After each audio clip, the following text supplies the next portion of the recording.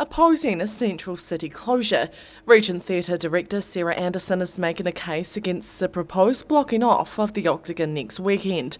Many local hospitality providers support the two-day closure, but Anderson says more discussion is needed. We don't want to be fighting or competing with our neighbours. We quite like them.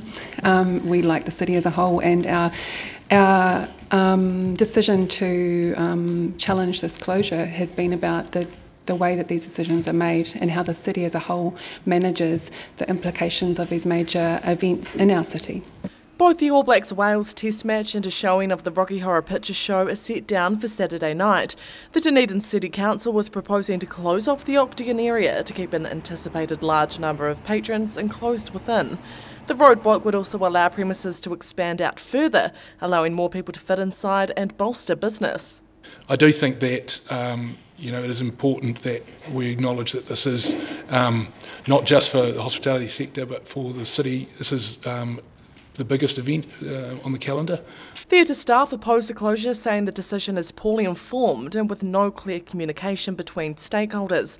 They believe the show and test match complement each other well, giving residents options on what to do on Saturday night. But they say the problem lies in closing the area without discussion. Our problem is not at all with this closure of the Octagon for this event. Our problem is wholly with a step back from that, which is that we believe that the Octagon is our primary public space, is the centre of our city, and we need to be clear as a city what we want that to be like.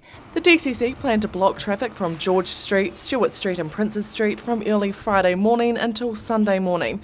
A decision on whether that will go ahead or not will be made on Monday during an extraordinary council meeting. Annabelle Dick, 39, Dunedin News.